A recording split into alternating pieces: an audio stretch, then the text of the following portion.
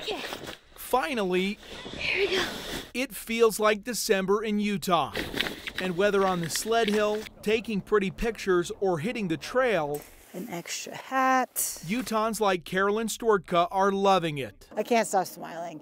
You know, the sun came up and the snow started sparkling a little bit. Carolyn got a hike in near Farmington Canyon this afternoon. Hike was awesome. It was beautiful. It snowed about a foot.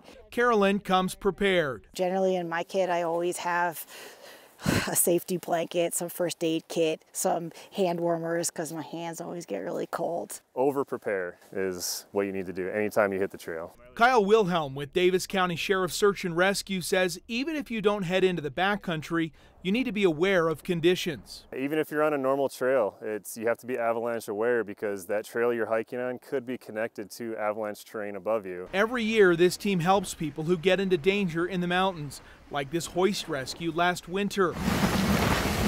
They also help hikers who get injured or lost. Try to be prepared for most things. Carolyn says she's hopeful we have more days like this soon. It helps our water pack, makes us all happy, a reason why we moved to Utah in the first place.